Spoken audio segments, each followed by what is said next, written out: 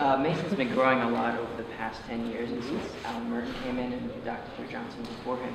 How do you plan to continue that growth and balance it with growing too fast and not keeping up with the growth?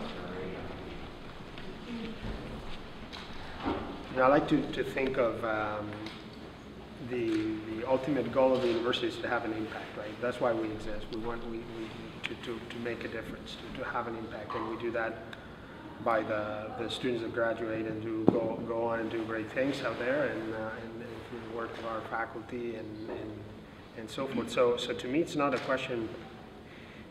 So you always have to ask how to maximize that impact, how to have a bigger impact, right? So obviously, size does matter.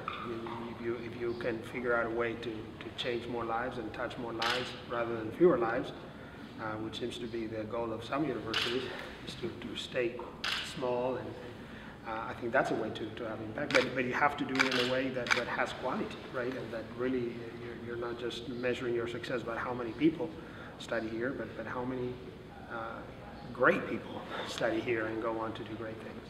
So I think the efforts have to be not only on size and growth, but on quality as well.